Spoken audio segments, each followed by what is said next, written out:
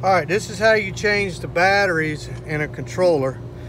I've already done it. You need to go ahead and remove this screw, these two Phillips. There's one here and here. Once you remove those, the whole back will lift off. And then it exposes the inside. There are the batteries right here. There are 3.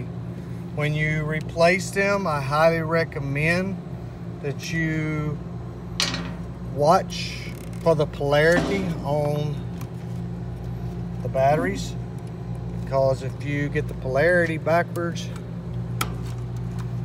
it will not read correctly. You won't get the proper voltage.